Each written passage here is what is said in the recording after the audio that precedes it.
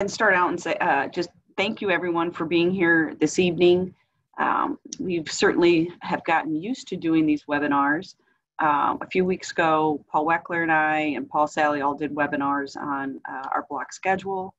And this now I think will be presentation number 6. So Monday night we had a similar presentation at the board meeting. Today we met with the staff, and then of course tonight's webinar. I want to remind everybody it is being recorded, so we'll have this on our website tomorrow, so you can access it if you have to leave early or you just want to go back to it. So tonight the format, we're going to run through the presentation here, and then we have, as you can see, possibly we're joined by a few other administrators here who are going to be helping out with pulling the questions together, and then at the very end we're going to do a Q&A, and we also have received some questions in advance. So we hopefully have some of those questions covered in the presentation as well, because I think we have an idea of what some of the questions are. There are multiple questions. So I'm going to go ahead and begin here. Paul, do you want to, or Michael, you want to advance that? I think Michael's on the presenter view. Can I do it? Yeah, oh yeah, sure. Thanks, Paul. Oh, I see it now, yeah, yep. So I think this first slide here is just, you know, it's an example of being able to bring our kids back on campus to safely be a part of our extracurricular programs, from some clubs to some of our athletic programs.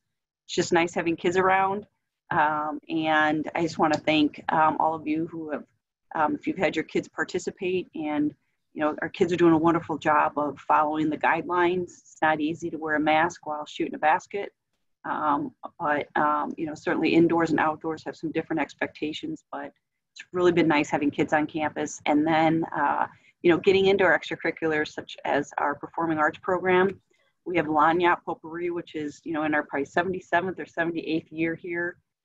But our staff members are really trying to think outside the box to make sure that our kids can have similar experiences. We know that there's some differences in terms of the way we will present Lagniappe, but just the idea that we really want to continue to make sure that our kids have that extension beyond the classroom. So looking forward to, you know, all of our kids being able to participate in something that brings them joy and social satisfaction outside of the classroom. So go ahead, Paul.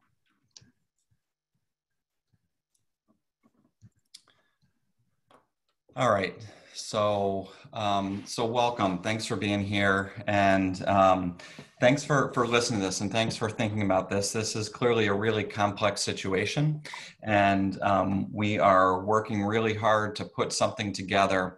And the two overarching goals are there. And on top of that, I'd add that we really want to get students in school and then be able to keep them in school once we get them here. And then we also want to be able to keep staff safe. So of course we want to keep students safe as well.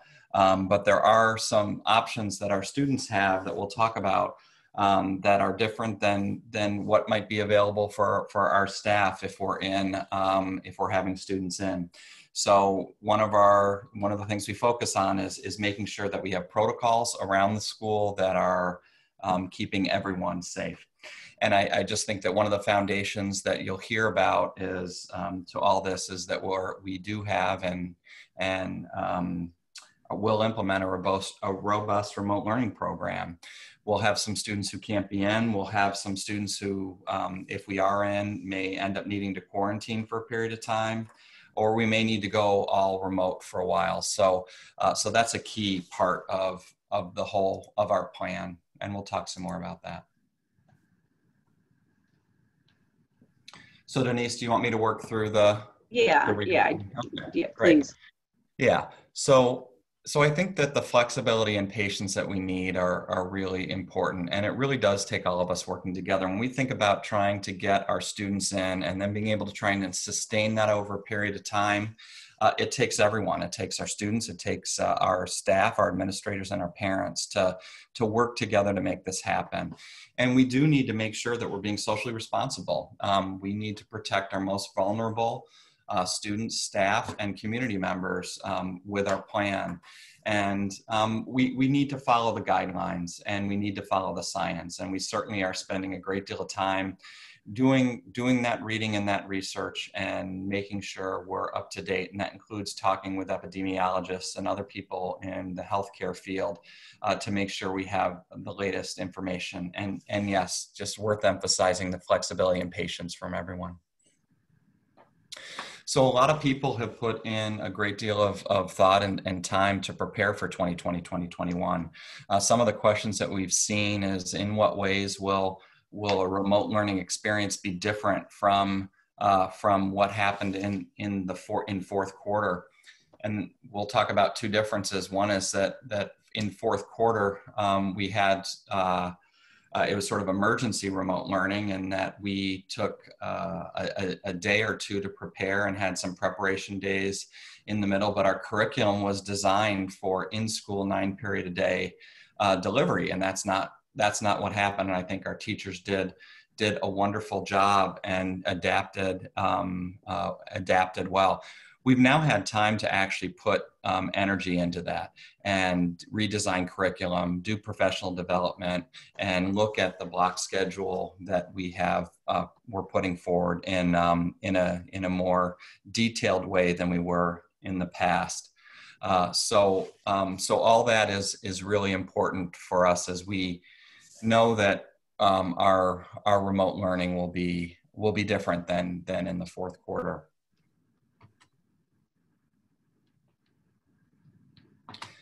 So this is what we know, and there's a lot that we don't know, but we know teachers will be teaching. We know that students will be learning every day, and that's our plan. And with that, depending on what the scenario is, we have lots of options that we can work under. So these are the three options that we're considering. All students in school, which is probably not likely. In fact, I know we'll have students who just need to stay at home for various reasons for the entire year, and we're ready to accommodate that and make that happen. The hybrid schedule is the one that we've had to spend a lot of time on, because that's just very different than anything that we've ever done, where we have some students in school and some students remote. So in that case, what we have is teachers and students together in a classroom, yet we also need to make sure we're educating kids who are at home, but providing that time for kids in school to be with their teachers, and also in the way that they can socialize in a socially distanced way. And we'll also have to get to, we may need to get to all students remote learning. I would suggest that that's a likely scenario at some point during the school year. And again, we're ready to do that. So our students will be attending school either through the hybrid model, in school and at home, or remote learning at home full time. And the number two may be because that's where our plan is, and that's what the situation calls for. But it also may be a choice that our families make, and we're going to accommodate those. And for our staff, they'll be teaching through the hybrid model, or if we're in remote, or there are situations in which our teachers need to be at home for various reasons, they'll be teaching remotely at home. And again, that's the learning every day and teaching every day. So again, least likely scenario, and families will have the choice: robust remote learning. See if there's anything I missed. Most likely option for the start of the school year. We'll explain the way that we ramp up from no students in school to a set of students in school. I think it's really important that we think about that ramp up. Our hope is certainly that happens at the beginning of the year, but certainly even if we end up starting remote, that's going to happen at some time during the year. And so that hybrid plan is so important. And it's important that students will be following the same curriculum and lessons. So our students who may need to stay home, or at some point during the year have to stay home because of quarantine, they'll be following the same curriculum and lessons. And then, as I said about all students remote learning, it's likely to happen in 2020, 21. And the way we've set this up is that we'll be able to transition seamlessly between these scenarios. Yes, there'll be a little bit of transition, but the way we've structured our schedule and structured the type of instruction and curriculum that we're doing, we'll be able to transition between those. So how will we decide? Well, there's a lot of information that goes into that. I spoke about this a little bit, but we're certainly tracking the current status of the outbreak, which is both in our state, community, and school. We have more information now from the state of Illinois. They're breaking the state into more regions and areas today and provided us with a little more information.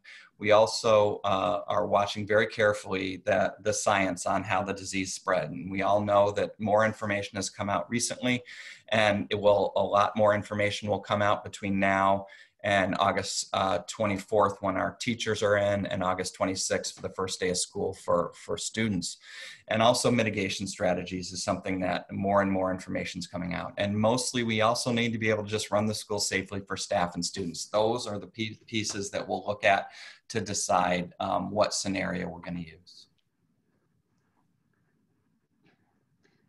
So I think this next section, Paul, I think what I heard from some parents after the board meeting, and so if you can hit the next part of this piece here, is just making sure we kind of decouple the block schedule from the COVID. Yeah. And, so certainly the block schedule was created and allows us a lot of flexibility if we're in the COVID and have to go to remote learning to learning in the school. But we also are going to a block schedule because it supports a lot of other things that we've been hearing about with our kids and stress and being able to divide up the curriculum. So we're moving to the block schedule this fall. Yeah. And a couple weeks ago, both campuses, we went over that. And, but the block schedule, it's going to work this year. We're going to review it and potentially we'll move forward with it even in the following school year. So I just wanted to make sure that our families were all clear on that.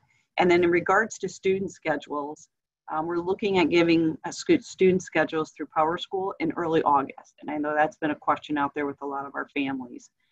So now what I'd like to do here, Paul, then is let's get into the block schedule a little bit and break this down and then talk about the hybrid. So for the Trevian, so can you go to the next piece here, Paul, real quick? Then I think there's another, Yep. So here we have a Trevian day on Mondays, and then we'll have a blue-green day, which will be Tuesday, Wednesday, and Wednesday, Thursday. And so all school days start at Winnetka at 8:10, and at Northfield they start at 7:50. So that's a little bit earlier than our previous current schedule. And there's no early bird classes on Trevian Day. School day ends at 3:35 at Winnetka and 3:15 at Northfield. And then a blue day will have class periods, and where they're going to be called blocks, which are 1, 2, 3, 4, and 5. And lunch will be put in period 3, excuse me. And we'll get into a little bit more about that and what that looks like. But just stay with us now that there's periods 1 through 5, and on green days, there's periods blocks 6 through 9, and then an X block at the end of the day. And 8 will be when a student will have their lunch period. So the schedule is pretty, easy to follow. Those blocks are made up of 70-minute blocks, which provide for flexible instruction, and it'll give us ample time for kids to be able to have their lunch. Want to add anything to that, Paul, about the minutes in that block? No, I think that one of the reasons why this block schedule is helpful overall in school in general, but certainly during a time like COVID, is that there's flexibility within those blocks as well for teachers to use in a wide variety of ways. We need to spend time learning about how this schedule will work for us, and I think those longer blocks will provide great opportunities for learning. The 70-minute block, as opposed to a 68-minute block or something like that, is just to provide that consistency and ease no matter where students are, whether they're all at home, some in school. So the 70-minute blocks gives us that. So one of the questions that we have is the science day and what will it look like on a Trevian day and a blue and green day. So let's go to the next one for me. Yep. Okay. So a Trevian day, science classes meet for one 35-minute period.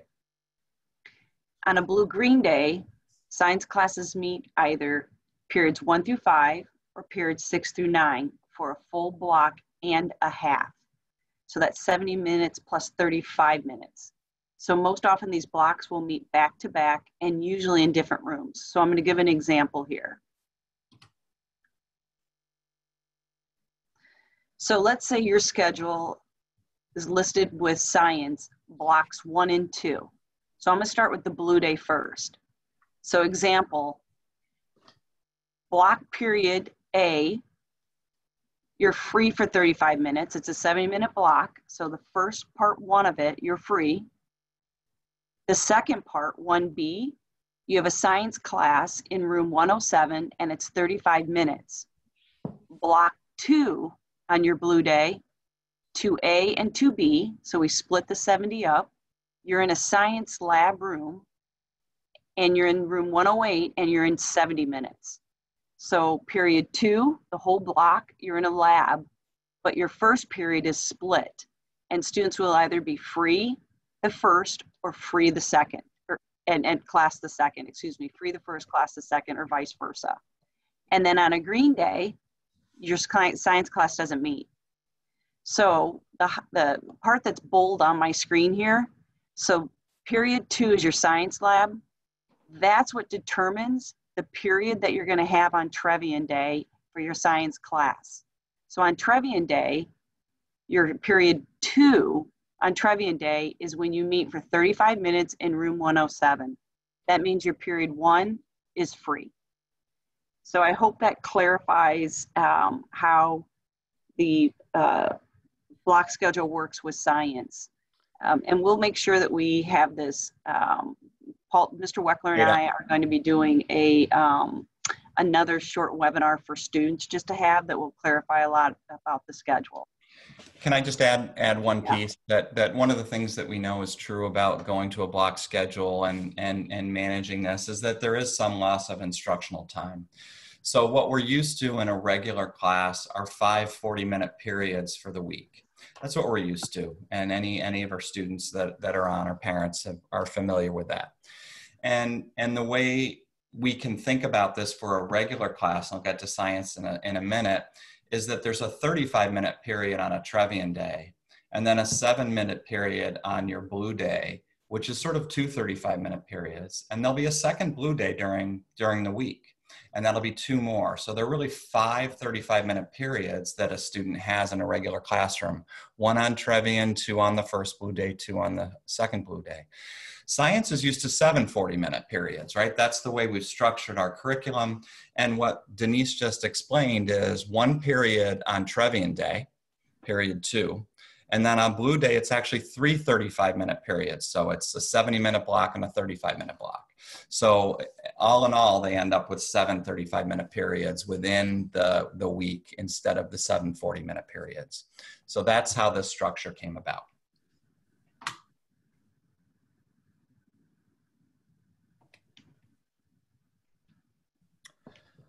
So Denise, you want to do this or? Yeah. I mean, I think, so one of the questions that we had too is how are you going to, so we're going to be getting into soon here. If we go to a hybrid model and we need to separate students to have so many kids on campus, what is the way we're going to be separating them? And so what we're looking at is grouping the students into 2 attendance groups. And we would do that by alphabet, and we would do that between both campuses. So an example is attendance group 1 would be possibly A through K. And those students would attend school Tuesday and Wednesday, remotely Monday, Thursday, and Friday. Attendance group 2, possibly L through Z, would attend school Thursday and Friday and remotely Monday, Tuesday, and Wednesday. And so we'll show you a little diagram of this as well. So can you just click the next button, two buttons? Yep. There you go. Yep. So this would be attendance group 1. So they'll be always going to school Tuesday and Wednesday. So September 1st, 2nd, 8th, 9th, 15th, 16th. And then attendance group 2 will be on campus Thursday, Friday, the 3rd, the 4th, September 10th, 11th, 17th, and 18th. So Trevian Day is remote learning for groups 1 and 2 on Mondays, and that first one will begin on the 14th. We're going to get further into this schedule. Paul's going to share a little bit about what all these days mean, but I just wanted to be clear with you on the attendance groupings, when students would be going to school, and when they would be remote in the hybrid model.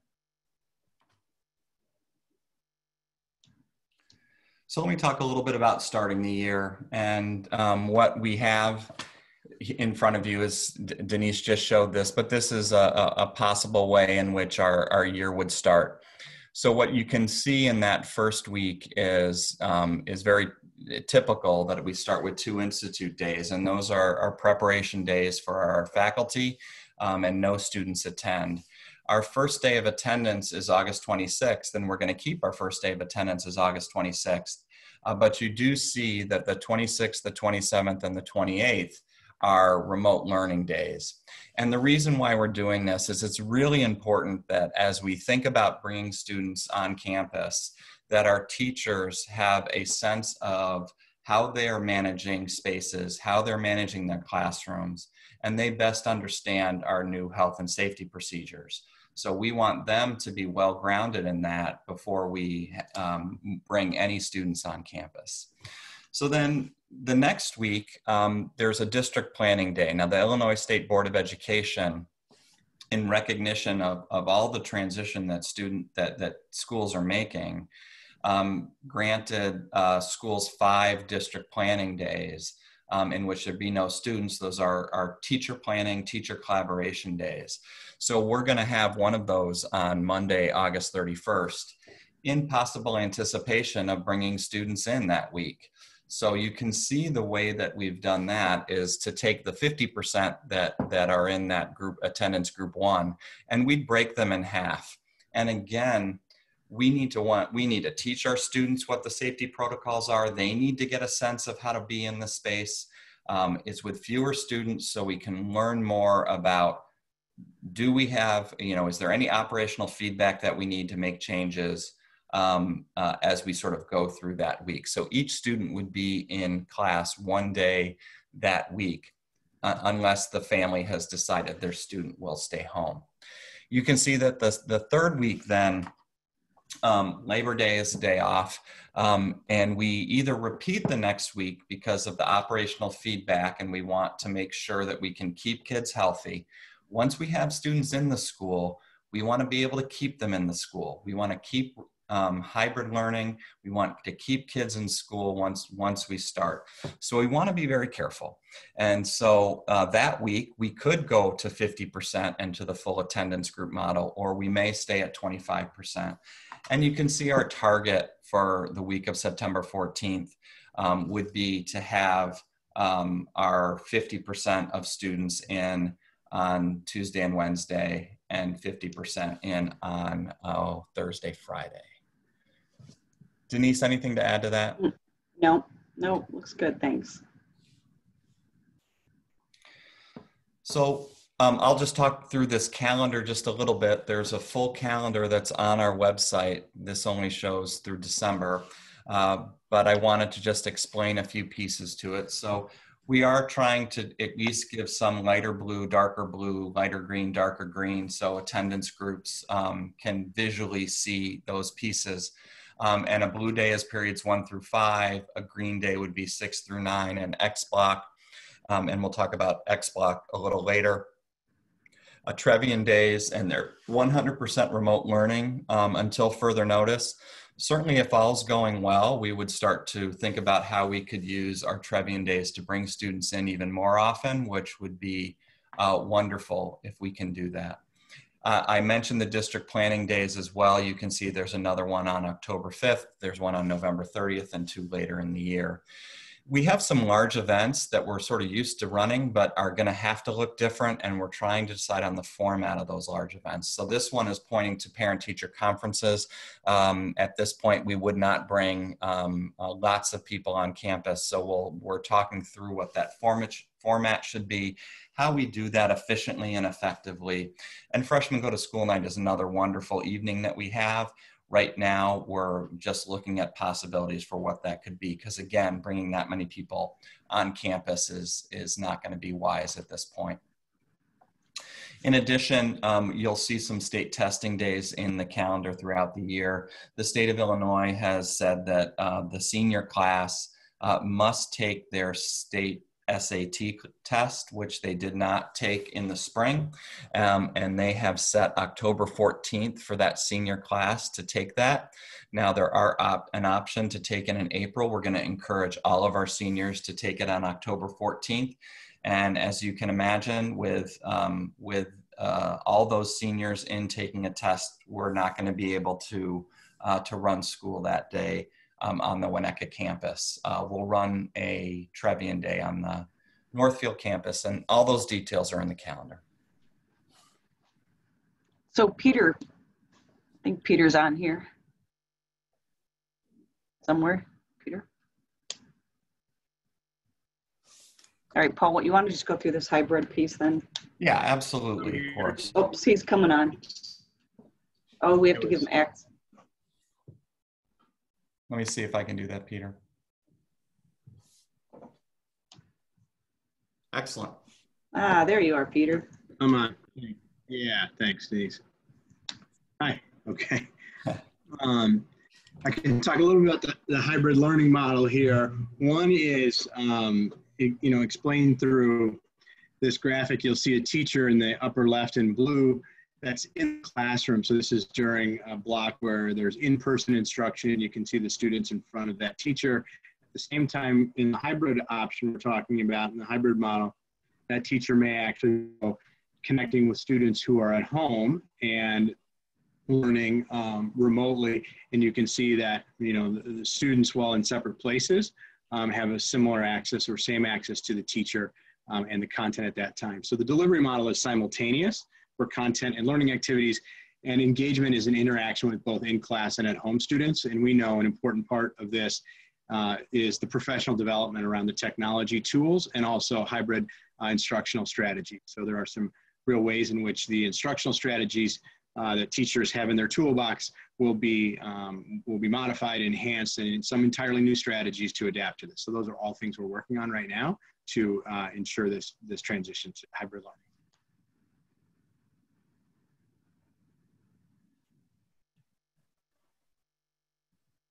Similarly, teachers teaching remotely themselves from home, you can see that in that case, that teacher is teaching online and connecting with students who are in school on campus, and that's their in-person group during that time. So they'll be streaming into that classroom with teachers there, as we have substitutes and staff overseeing those classrooms. And we'll also have students, that online teacher teaching remotely from their location, will also be connecting with students who are in their remote location at home learning as well.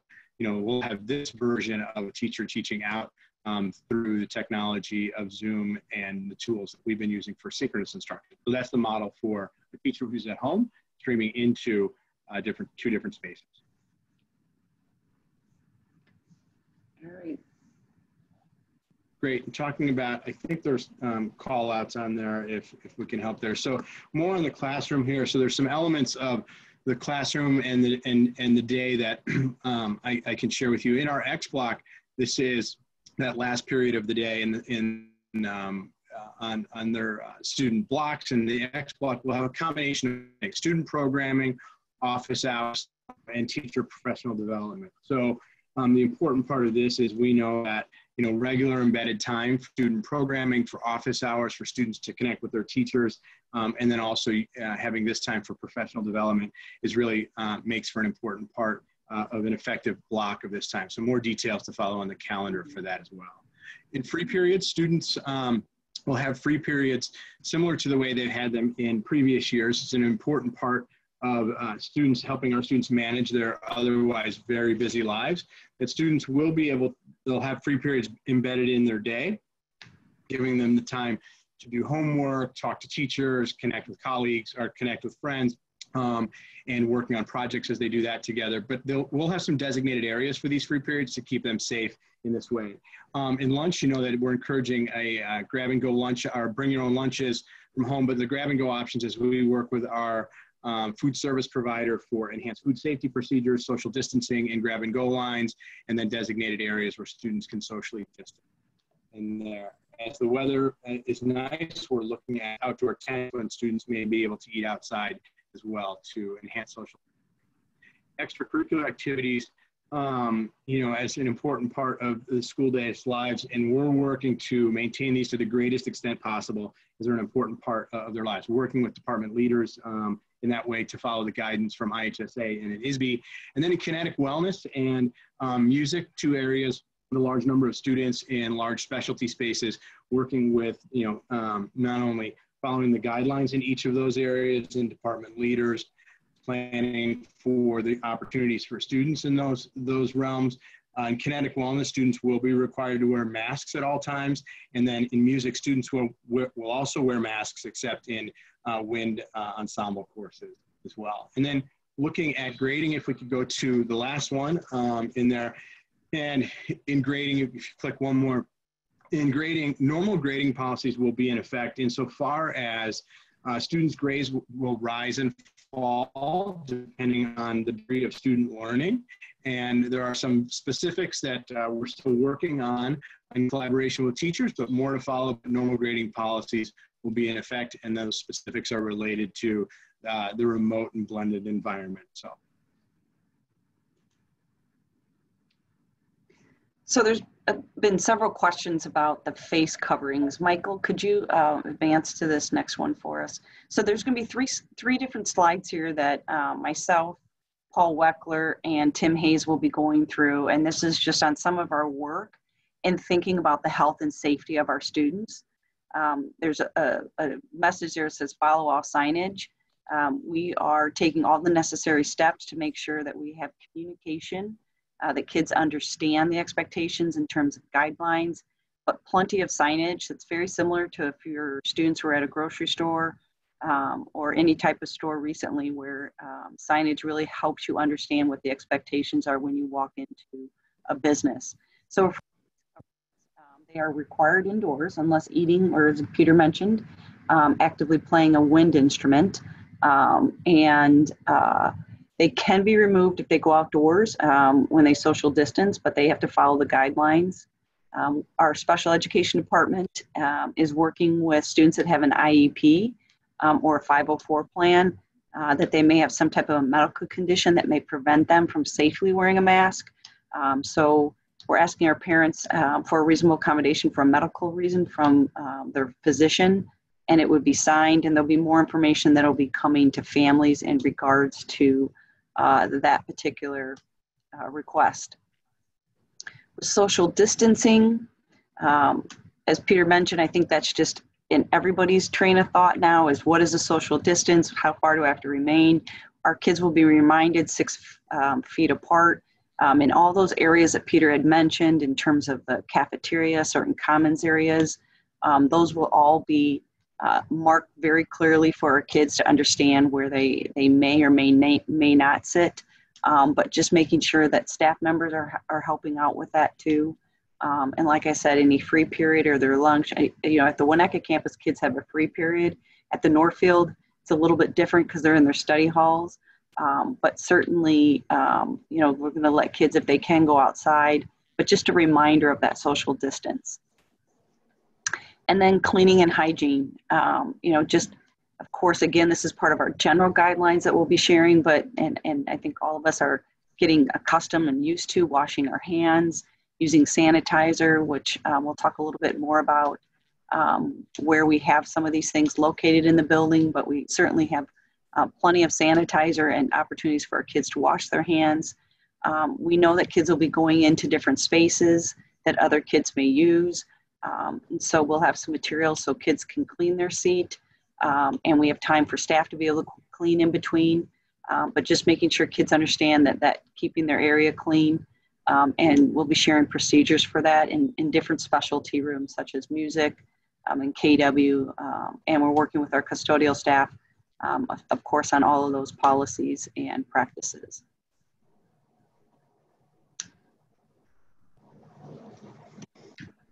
Sure, so I can go through these. Thanks for joining us, everybody. Hope you're having a good evening. We are going to have parents have to certify that their child is COVID-free and has a temperature of 100.4 or less. If you have a child in summer school athletics, you've been doing this on a daily basis, as I have for my own daughter. So you'll be used to that process, but we will be doing that. And we'll be sharing that with the entire student body and parents as we approach the first day of school. Denise and I have been working with our physical plant services leadership to make sure that we can make the hallways and classrooms as safe as possible. So we have hallways that will operate kind of like two-way streets. So you're going to stay to the right to go each direction. And we'll have that clearly marked. So it's very obvious, and you'll actually be able to social distance as you're doing that, navigating the campus. We'll mark stairwells up and down when possible to, again, avoid having kind of cross traffic. And where it's not, we'll have, again, you stay to the right so you're not right next to the people going the opposite direction. And then to maintain social distancing in classrooms, we've been setting up classrooms as kind of mock trials. And you can basically have roughly half the desks in there. We'll probably remain the other desks just to encourage social distancing, but with clear do not use signs on those other 50% of the desks that we cannot use. And then for restrooms, again, we'll be using social distancing. So about half the fixtures will not be able to be used to separate students. Students who are waiting will have a clear stand here sign as you're waiting to use that fixture. We'll have capacity limits marked clearly on classrooms and those restrooms. And then the water fountains will only be used for refilling water bottles. The actual faucet will be turned off or capped, clearly marked that you cannot use those water fountains for anything other than filling the water bottle. Hi, everyone. Hope everyone's doing well. So health services is, of course, an important part of our plan for making sure that everyone is safe at school. So health services will actually be divided so that any student who becomes ill during the day can be seen separately from other students who might be down in health services to receive a medication or for other reasons, injuries or things like that. So we'll separate those students, contact their parents so that they can leave school and head home and then visit with their primary care physician. In terms of COVID reporting, so of course, as Paul just said, will be every student and every staff member will have to complete a screening each morning and report that they do not have any of the symptoms associated with COVID and that their temperature is under 100.4. Of course, in general, we want any student who doesn't feel well or is feeling ill to stay home, but certainly under those situations, we want them to stay home as well. And any case that we receive a notification from a family, from the Illinois Department of Public Health or from directly through that reporting, we find that there's a student who has COVID, that those cases are all reported to the Illinois Department of Public Health. And then we work with them to make sure that we're following the proper follow-up procedures. So that includes things like contact tracing to make sure that we are alerting everyone who needs to know that they may need to, moving to the ninth point there, that they may need to actually quarantine. And so anyone who is in close contact with someone who has been diagnosed with COVID, and the Illinois Department of Public Health defines that as within 6 feet of someone for 15 minutes or more. If they have been in close contact with that person, then they will need to quarantine at home for 14 days and follow up with their physician and follow their guidance. And of course, anyone who tests positive for COVID will need to remain at home until they have met the requirements for returning back to school. And the Illinois Department of Public Health has a very clear set of requirements for demonstrating that you are no longer contagious with COVID before you can return to a school setting. Tim, that's really important, one of the things that you said that I think is part of the altogether that we need, which is that when students are sick or staff are sick, they need to stay home. Yes. And it's really important that we all abide by that. And so that's where the good news is that I think this year our students will have a chance to stay up with their work in a better way than they did in the past because of how we're structuring all this. So we need that to mean students stay home and staff stay home when they're not feeling well.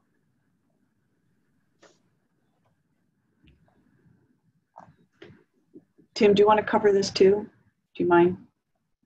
Sure. So, of course, our students are going to continue to need support during this hybrid model. And so we will be offering academic supports, and we're working this summer actually to plan how those supports will function both in this hybrid model, so they'll be available both in person and also virtually for students.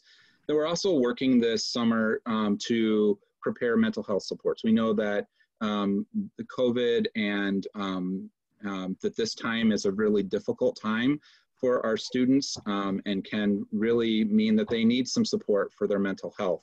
So we are working this summer to plan for ways in which we might be able to offer certain times during the day, during the week, when students could drop in to receive some additional support. And we're also working very closely with our community agencies. And we're very fortunate at New Trier that there are many very good, high quality mental health agencies that operate in our community. We're working closely with them to provide additional support for our families as well.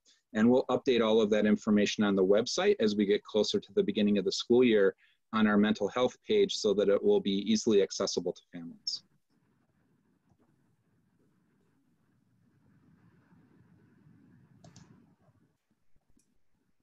So I think, Paul, this next part is just, our commitment to continue to communicate with our students and families, and update through email, our website. We have a very robust website, Back to School, that Nikki Dizan has put together. We've been putting all our information on this page. You want to talk a little bit about the form, Paul? Because I saw there were some questions on. Yeah. So, make sure to ask the questions if I don't get to that on this. So we'll be sending an opt-out form to families, which will allow families to select all remote learning, and we're going to do it 1 quarter at a time. If you are a family and you wish your student to stay home, fill out that form. And this allows us to make the logistics work for students that we have in school. At the end of a quarter, you might decide as a family that you feel safe and your child can go to school. We'll make that change at the beginning of each quarter. If you're a student or family that is in school and at any time you feel like you just want to opt to remote, you can do so. We're not gonna keep you in school if you or your family feels like you should be remote learning.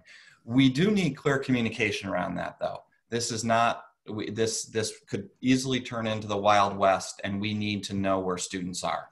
So we need to know if you're learning from home and that you're checking in part of the classes that you're supposed to be. We need to know if you're supposed to be in school, that you're here and at school. And so clear communication is important. The start of that is then the opt-out form for families.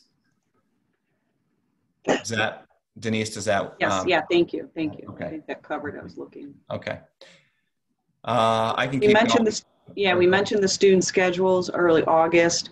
I just wanted to make a comment about summer reading. I think, most students understand their English and the level that they're reading, but we know for some of our seniors that had made multiple selections for a summer reading may not know yet which course they got into. So our teachers know that, and they are well aware of understanding that kids will not get their reading probably until early August here. So just some flexibility with that.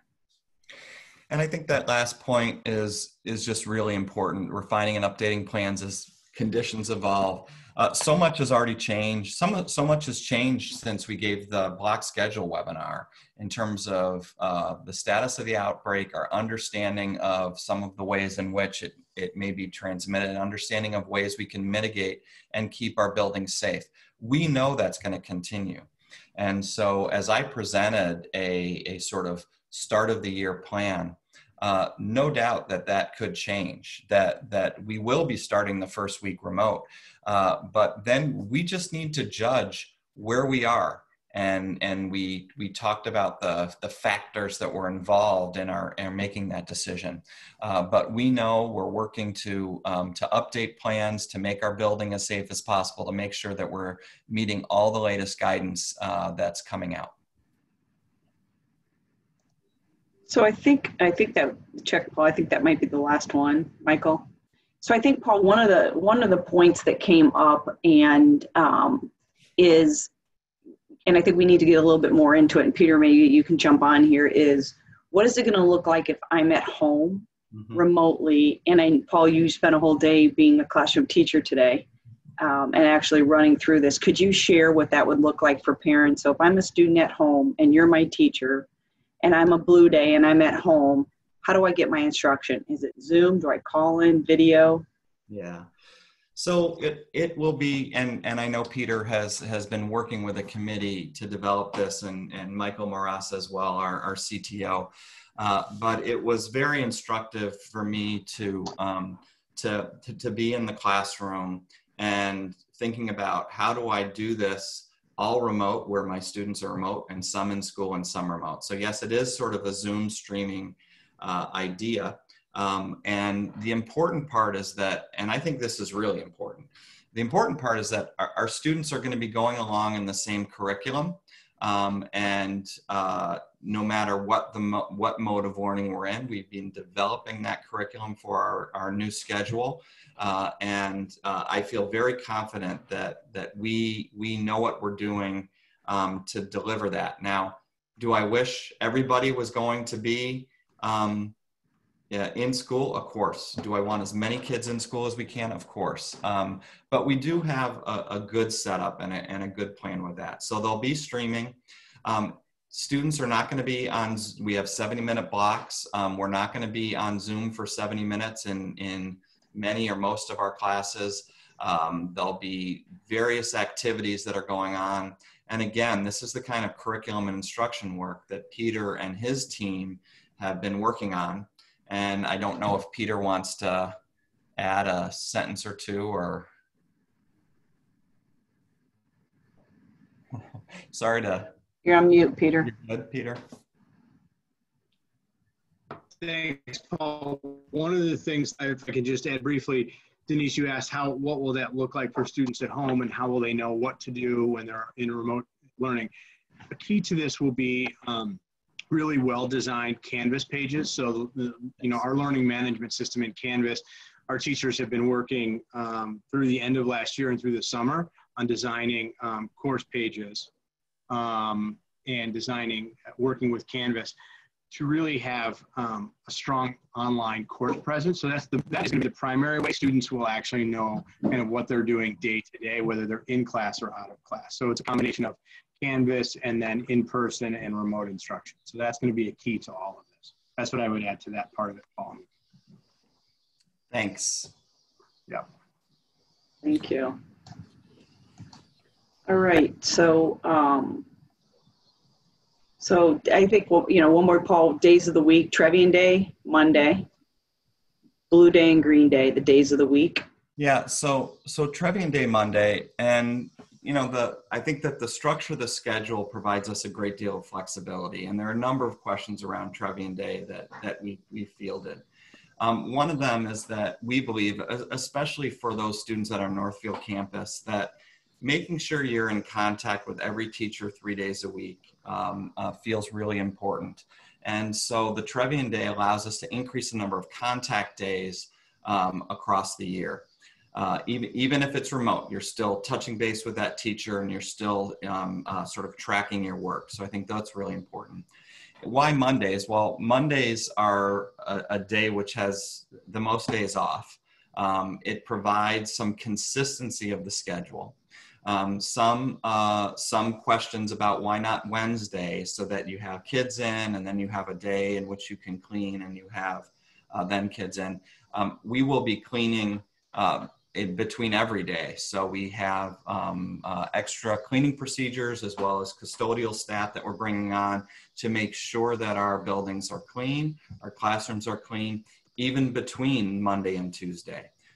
That's just as important as between Tuesday and Wednesday. So that's why we chose Trevian Day as a Monday, days off, a good way to start the week with touching base with every teacher as well. So Paul, why is the school day 10 minutes longer with a block? Yeah, so we really, it's actually 15 minutes longer because it starts 5 minutes early and goes 10 minutes. Yeah, sorry. So first of all, there's just some flexibility within that day. It's only 15 minutes, but it does loosen up some time just a little bit. And in addition, it just allows us to have an understandable and navigable schedule for many of our kids. That being on Zoom at 11:05 is probably better than 11:02. And I know that people think about that differently, and maybe it's me as a math teacher, the zeros and the fives and the regularity of that is, I think, something that our students can connect to. We also just wanted to make sure that we were providing as much instructional time as possible. It's my hope that by fourth quarter, maybe sooner, we're actually back to something that feels much more normal than this. And at that time, we'll have this great block schedule with these nice blocks of time for kids to engage in learning. So Paul, can you go into, I kind of went through the block schedule, but do you mind just going into a little bit deeper about why we're moving to a block and the benefits of the block? Sure, absolutely. So there are a couple things, and I wouldn't mind if sort of the block schedule graphic came up. I don't have control of it. I guess I could. Michael, I think has. But I can just talk through it. So there's a couple things. So first of all, so there are a lot of schools that are on block schedules, and one of the reasons they go to block schedules have to do with the depth of learning, the types of experience that kids can have in class. And also the reduction in stress that these schools see in their students, because what you have is you have a student who is no longer every day of the week tracking 7 classes during the day and 6 or 7 classes after school for what homework they had to do. So those were important parts of it. So student stress is a big one. So now in the middle of a pandemic and with all the changing and things we're doing, we needed to reduce stress in fourth quarter. And we know we want to continue to do that now. So I'm excited to see how this works for our students. I think they will see a reduction in stress. I want to see how it works for our students. I think they will see a rigorous and interesting curriculum. I think there are just a number of advantages to those blocks of time. It's not, no one says that any particular school calendar or schedule is perfect. This has some really good aspects to it that I hope will promote good learning, both in remote as well as when we get back to in person. And then Paul, what about exams? Exams being offered remotely for students participating in remote learning? Yeah, maybe Peter can answer that question. So I've seen questions about cheating and all that, and I think there's an evaluation of the types of assessments that we can do and are worth doing in this kind of environment. So we're looking at that very carefully. In every discipline, I think that looks different for my math test and Mr. Tragos's social studies test. So we recognize the difference in disciplines as well.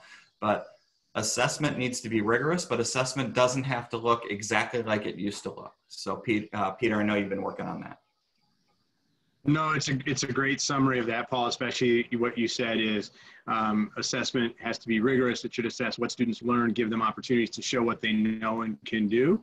And how do we do that and adapt to this environment is really our question. And departments are working on this department by department. It's one of their, it's something we worked on end of the year in professional development, and it's something we've been working on through the summer as well, trying to identify assessments that can take place either in class or outside of class without the fear of cheating, or we have different types of questions that we can ask really to assess what students know and what they can do. So to me, there's some opportunity in all of that. I think there's many that see opportunities in what can be with this. So again, this is the work that we've been doing in curriculum revision work over the summer. So it's a part of that and still in progress. So one of the other things that question that came up is, that I think we should share, it's about, have we tested this hybrid model? And we have. And so we're doing that in our summer school classes. Matter of fact, we shared an example today with staff of a teacher teaching in the hybrid model and wearing a mask. And Paul actually was teaching today math, I think that was, no, I was kidding, with wearing a mask. So, I mean, I think I've been really happy that we have several staff members who are been doing some of this now and that we can learn from. Anything you want to add with that, Peter? No, I would just only add that we've been piloting with a couple summer school teachers, and we're continuing to work on that pilot. In fact, some of us on this, so we can learn and understand that better. And we'll see some of that in action later this week. So yes, we've piloted it. Michael Marassa in technology and has been also a part of that, looking at both the hardware of what that takes for the equipment to do so. And then we're also looking at the instructional strategies to help teachers accomplish their goals in doing that. So yes, we have been testing. So there's some questions on here about, teacher accountability grades. And I think we've done a lot of work in the spring moving on to Canvas, excuse me. And I think that is just, we've created some standards for our staff in terms of what a Canvas page could look like and should look like, and really going all Canvas. Peter, do you have anything to share about just the use of that and how that will help and should improve students' access to instruction through the remote learning and even in school, in-person learning? I do, yeah. So we spent quite a bit of time working in some committees establishing a set of remote learning standards of practice, and that has been an important part of what I think we'll see the difference. Remote and hybrid can be applied to that.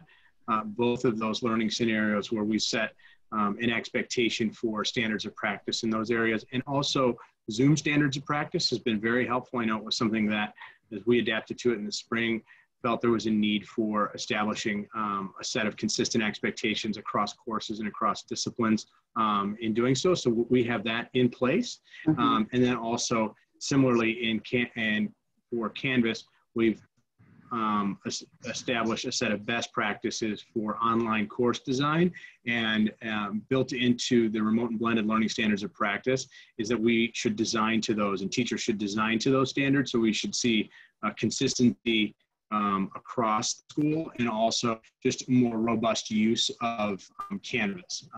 And I think the best opportunity for this is it's been teachers teaching teachers. So, we have some super users among the group who've been able to really take the lead in, teaching their colleagues how to design to the standards. So it's been helpful to design to those standards of practice in those three areas: Canvas, Zoom, and remote learning and blended learning. Thanks, Peter. Chris, if you're on, I think Chris is on. Can you come on in a second here? Chris, there's some questions here. And before we get Chris, Tim, I want to see if you can jump on too. A's. So Chris, so there's some questions here about, the air indoors, the quality, the ventilation in schools. Can you talk a little bit about some of the work that you're doing with our PPS staff? Sure, Denise, happy to address that. our systems were really designed to be as environmentally friendly as possible, which in many times means they actually bring in less outside air. So what we're doing is we're optimizing our systems to bring in as much outside air as possible. We're having windows open when possible. We're evaluating the filters we use in the systems. We're looking at UV lights in the air handling systems, and we're working to identify areas that have been brought to our attention by staff as having air circulation issues. So all of that is taking place this summer, and we expect those changes to be in place when the school year starts. And then Chris, can you just a quick follow-up to that, please? You know, in some of our spaces where kids are in music, in some of those spaces that they can take their mask off, and you know, with the music area and just some of the droplets, can you share a little bit about the cleaning and what the processes that we're using in some of those spaces as well? Sure. We're enhancing our cleaning procedures, both the frequency and the type of cleaning solutions we use. So as I think Tim mentioned earlier, we're supplementing our custodial staff so we can get into spaces more frequently and we can do a more in-depth cleaning. We're looking at the devices we use to spray disinfectant and to get that into all of our spaces, particularly high touch areas, places like music rooms. And we expect that will have, be a significant help to those spaces. And there was another question someone said, well, if you're not using a mask in a music room, is there increased risk?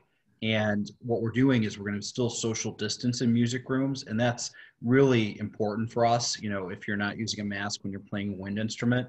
And if for those parents who've been in those rooms, we're very fortunate now, due to our construction project a few years ago. Yeah, they're large Music space, to be able to spread those kids out Right. at half capacity to, you know, get that space in between kids we need when they're not using their mask. Thank you. Yeah, and we're working very closely with the music department on, you know, their cohorts of schools are looking at these same problems. So as with all of us, we're doing that kind of collaboration to bring the best ideas into New Trier. So we've been working with our music department on what those best ideas are. So Tim, there's been several questions on our plan in terms of a student testing positive symptoms. So I'm going to ask you a couple, okay? The first one is there going to be an on-site testing for students and staff? Yeah, so we're actually talking with a couple of different organizations about what that would look like. There are different forms of testing that test for different things. So this week I've been on 2 different calls with different organizations that offer testing and looking at what are the pros and cons of that. And what we would want, of course, is to really evaluate, does that testing approach improve the safety of our school? And that's really the bottom line. And so we're taking a look at those to see what would really increase the safety of our students and staff, and which one would do that best. So we're still investigating that. Can you go through then if we have a student that has symptoms, like what our response team has put together? Yeah, so any student who has symptoms that are related with COVID needs to stay home. And then what we would do is when that absence is reported in through the advisor, as we are right now, then that advisor would also want to connect that family with health services. So health services would reach out to follow up with that family to better understand, you know, what are the nature of those symptoms? Has there been a visit with a doctor? You know, has any testing occurred? Have they been in any close contact with someone who had COVID? There's a whole series of questions that we would want to ask. We also want to provide families with support. Understandably, that can be a pretty a time of real anxiety to think that maybe someone in your family is sick with COVID. And so we also want to answer as many questions as we can.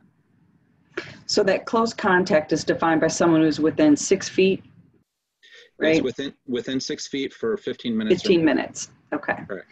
And so, so what is the role then that the contact tracing, is the county involved in that, or how does? Yes, so anytime that we have a confirmed case of COVID, or there's a strong suspicion that there's COVID, we're working with the Illinois Department of Public Health, and then we follow their guidance. And so what they ask for from us is information on who was in the vicinity of that particular student or staff member. And then they help us decide, well, who needs to then be isolated or quarantined. And there's a difference, right? So you're isolated if you actually have COVID, you're quarantined if you have been in close contact with someone with COVID.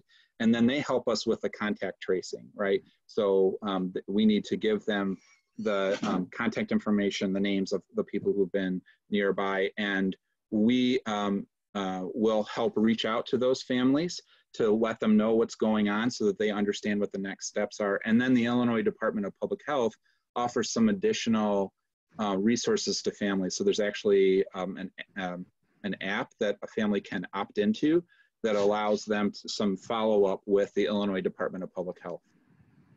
And then in terms of our reporting to all families, those families involved, to staff, what is the broader communication plan if there's an infection? Yeah, the broader communication plan is that we would really only be contacting families who need to be alerted that they may need to quarantine or be tested.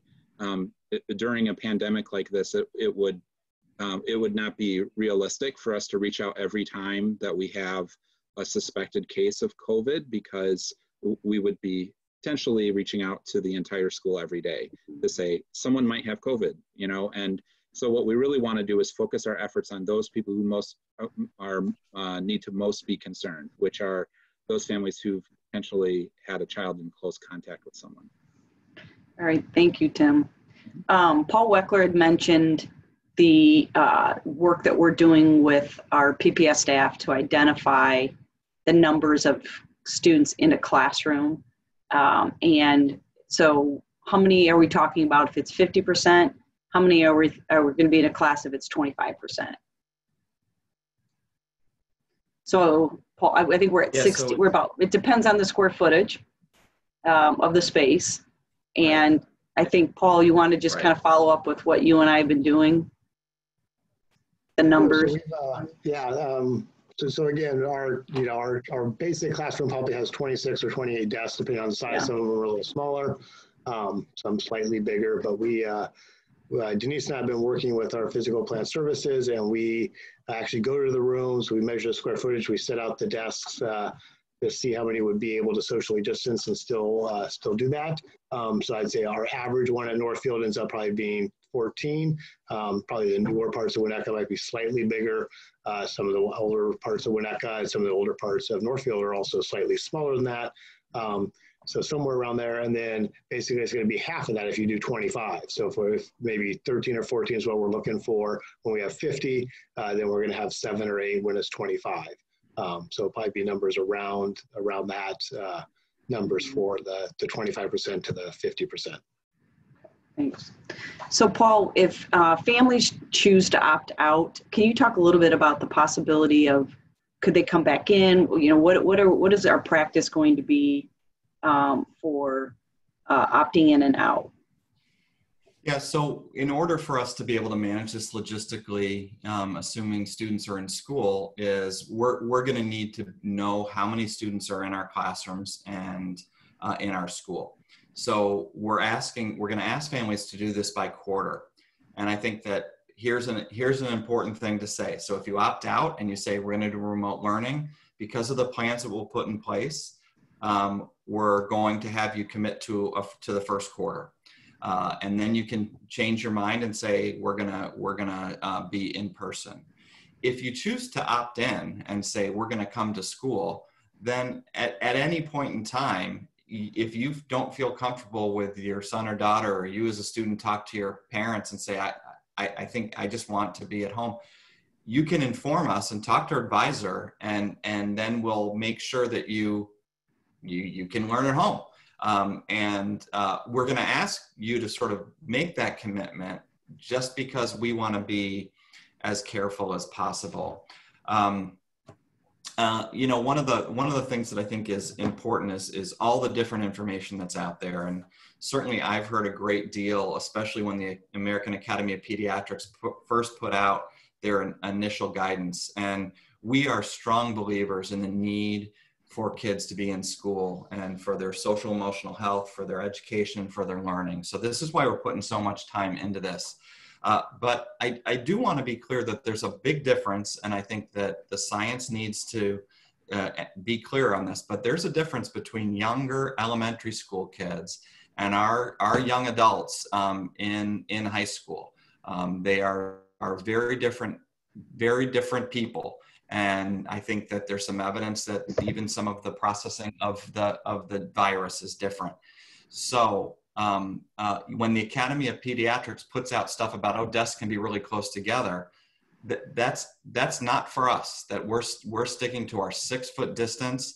We think that's what's safe. People will be wearing masks, and that's how when we bring kids in, that's how we're going to start, and that's what's going to keep our students and community safe. That's what's going to keep our staff safe. And again, we will continue to look at the research and the guidance. So then, thanks, Paul. So there's a couple questions, Peter. I know you there you go, a little glitchy internet, but we got you. Yeah.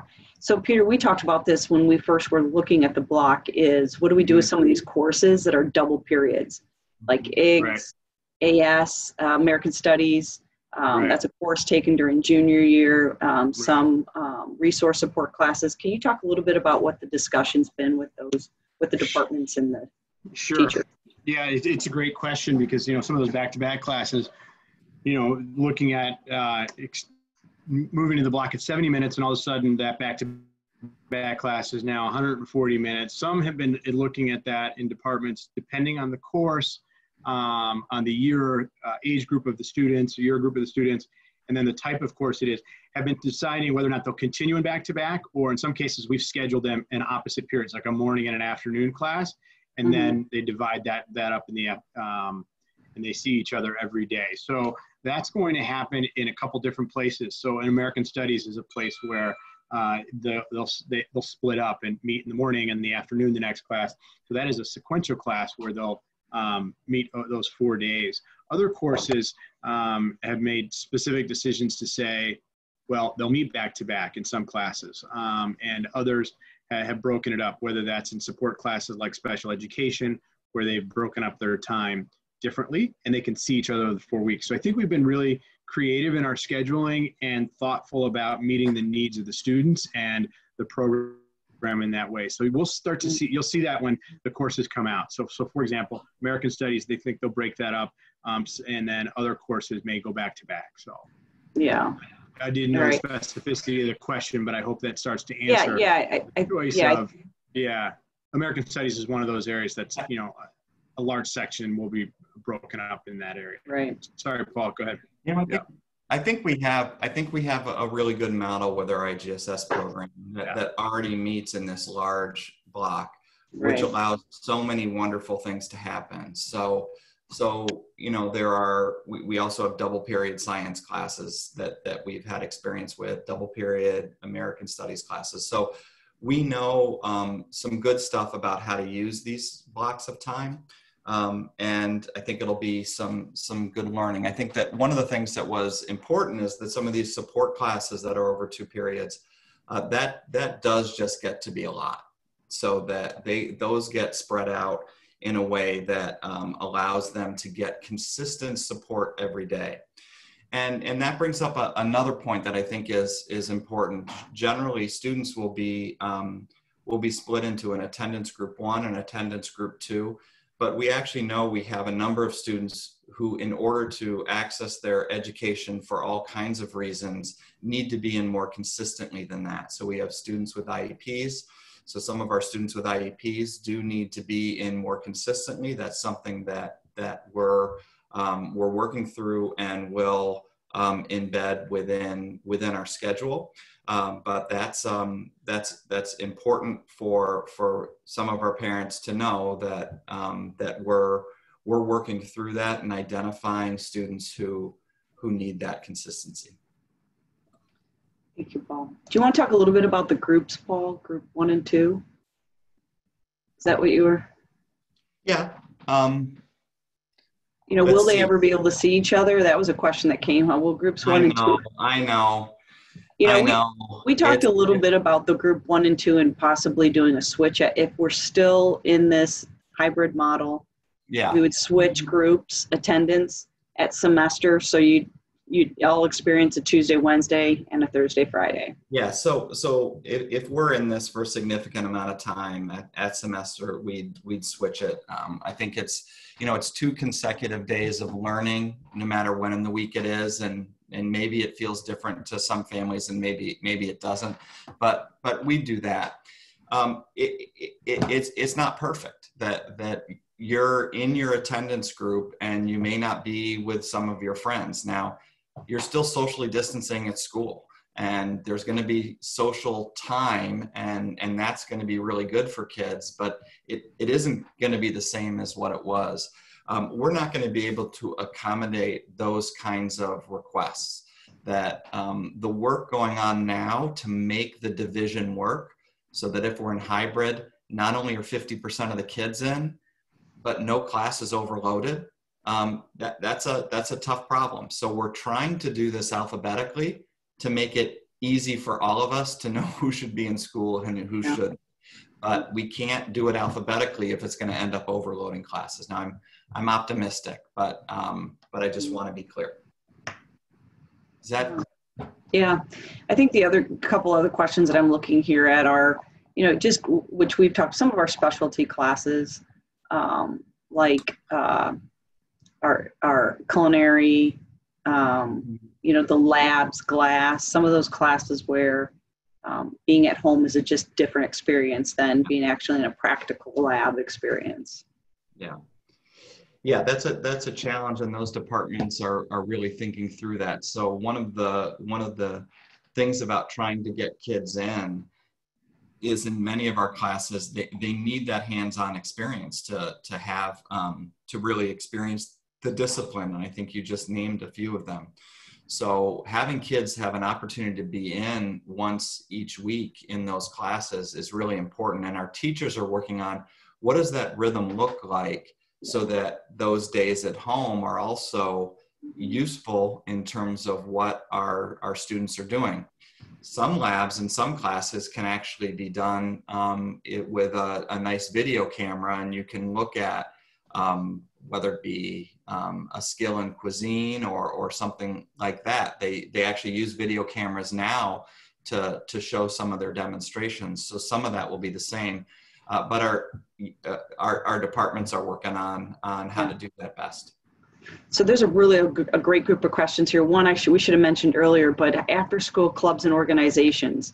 So one of the things that we've committed to, so if you're a student that you're on the green schedule, or you have your attendance group 1, we haven't named it yet, we're working on the name, but if you're attendance group 1 and you're a Tuesday, Wednesday, and you're at school, you certainly would go to your after school activity.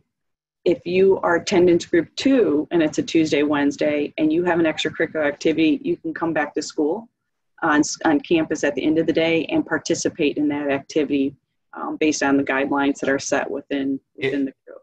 If you've participated online in your classes, you need to have been in attendance. Right. As a remote student. Right. Sorry about that. Yeah. We don't have the ability to provide transportation in that situation, and we know that puts families in different situations. But you'll have access to those on any day they meet.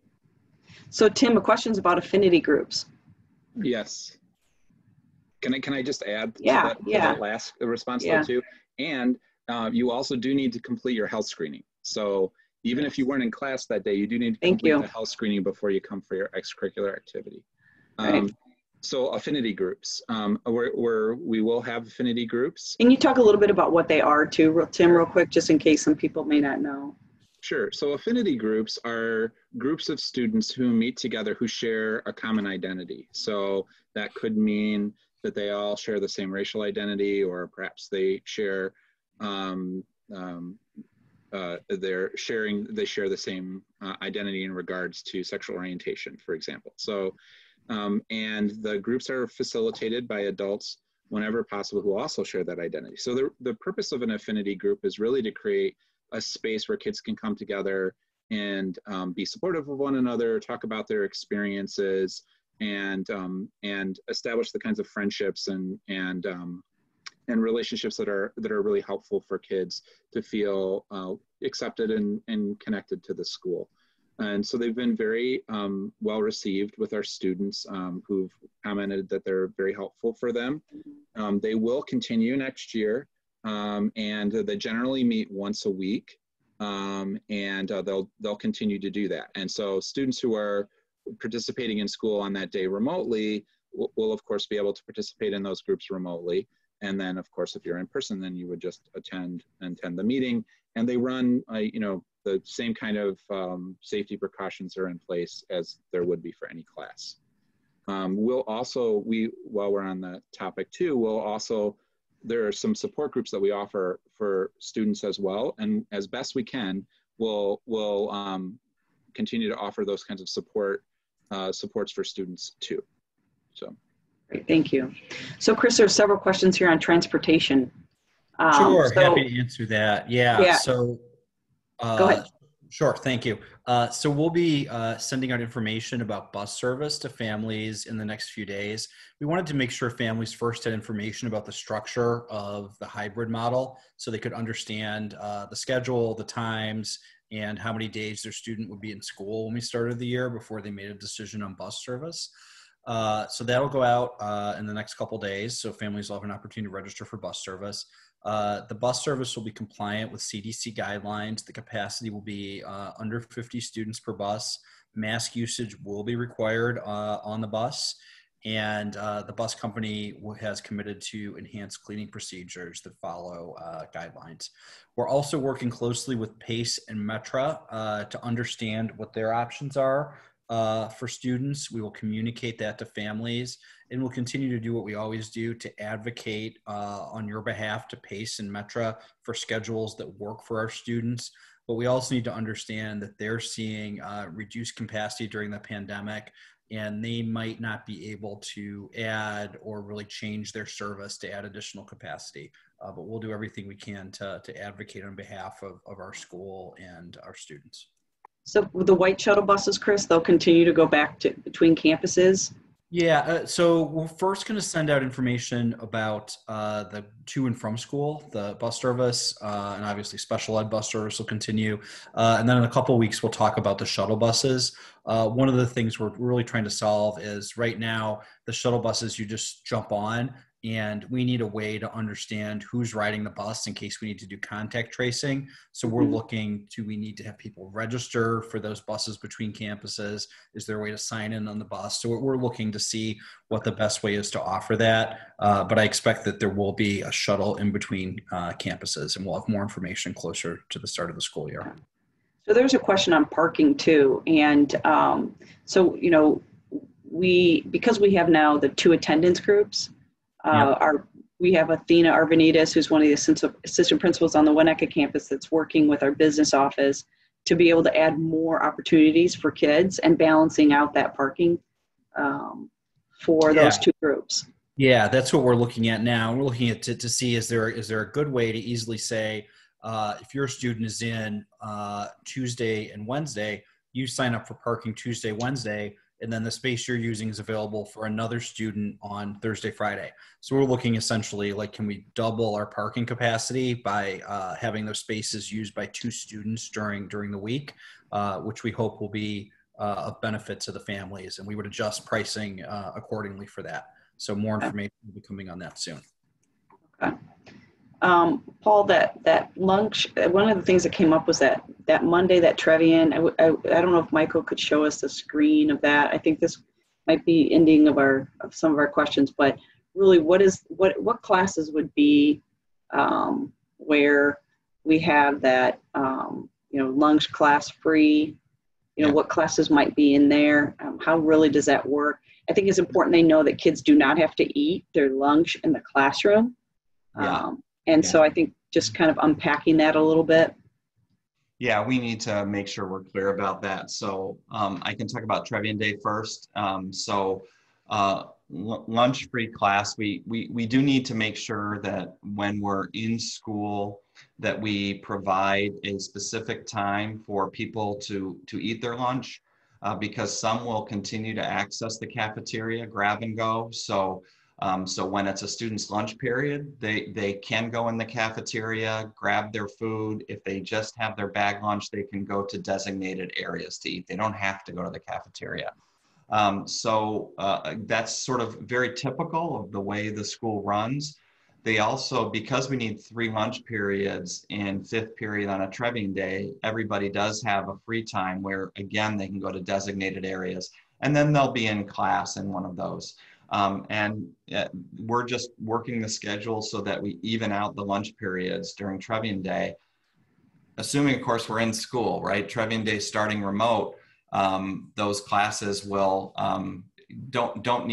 we don't need that same definition when we're in remote learning for that. In blue days, you'll see that there's lunch before and lunch after, so that would be 3A and 3C. We will not be having kinetic wellness classes be 3A. We're not going to make kids eat lunch and then go work out. So they would be in 3C. And then we're working with departments to determine teachers and subjects that work well actually for the class, then lunch, then class. I think that actually when we think about just that ability to get up and have a break, especially when we're in hybrid learning, if we are having on 3B will probably be a fairly popular period to have. But again, we need to break that up in 3 lunch periods, and that's why you have a 3B that's necessary. And again, very optimistic in terms of how the master schedule is working for our students as we're starting to load that in. Very optimistic about the reduction in the conflicts that our students have had in the past, and we love it when every student gets every course. With a school of 4,000 kids and the ability to take 7-8 courses, that's not that doesn't happen. But I think we might see a significant reduction in that from the initial data that I've seen. And then green days, yeah, it's a different period. So one of the things our students will be dealing with that's a little bit different is when they're in school on a blue day, it's a different lunch period than on a green day, and so gives an opportunity to eat with different people and all that too. I think what would be helpful, Paul, is maybe, I know you did this earlier today with the staff, is we put together a couple mock schedules. And that might be nice to have on our back to school night. So parents can actually sit down and we can say, here, if this is a student schedule, they can kind of go through that and kind of visualize what that looks like. So I think that would be helpful if we did that on our back to school night page. So it's exactly 7:59. We're going to be rolling into 8 o'clock here. But there's some questions about, the rest of these questions. We're going to try and see if we can get answers to those of you that emailed them to us. But Nikki Dizon, our communications director, like I said, has created a wonderful page on our website, Back to School. We do have some frequently asked questions there. We'll add some of these here tonight, and we'll continue to do our updates all using that website page. And we'll add a sample bell schedule. I think that'll be very helpful, several. So you can take a look at them. Anything else, Paul or Chris, or that you guys would like to add, or anyone else on the panel? No, just again, thanks for listening. Thanks for hanging in there with us, both in tonight and then also just as we make these decisions. So really appreciate it, and we'll continue our commitment to continue to communicate with students, parents, and the families is one that we'll stick to, so you get the information you need. Yeah, I thank everybody for being here. I hope you hear the amount of time and effort that many people are trying to put into this. That your kids really matter to us. We care about them. We care about all our families. And we're trying to think through and do the best we can within the circumstances that we have. So thanks again for taking the time to join us tonight. If you have other questions that you feel like we didn't answer, please, you can email myself, Paul Weckler, Dr. Sally, any of those faces up there. You can email any of our panelists. So thank you, everyone, for being here. Really appreciate it. All right. Thanks, everybody. Bye-bye. All right. Have a good night.